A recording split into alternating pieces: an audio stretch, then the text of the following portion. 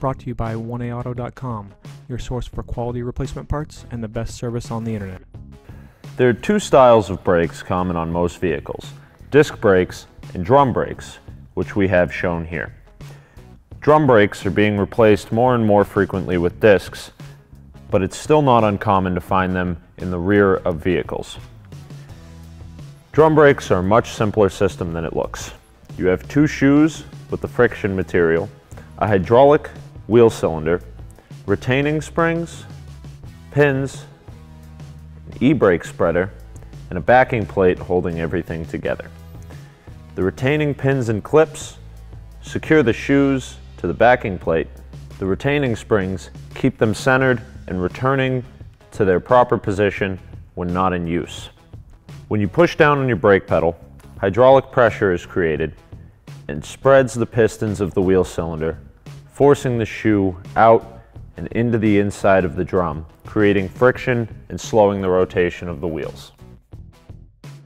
As the friction material on the outside of the shoes wears down with use, the travel between the shoe and the drum increases, meaning it takes longer between you hitting the pedal and your brakes engaging. To combat this, we have what's called an adjuster. The adjuster, as friction material wears out, spins and spreads the pads so they sit closer to the drum to compensate for the lack of friction material. This spreader arm is connected to your parking brake lever or pedal by this cable.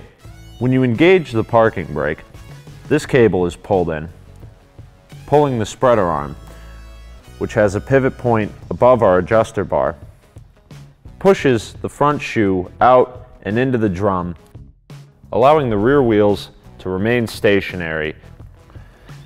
As you can see, we've replaced all of our brake parts here. We have some new retainer springs, a new set of shoes.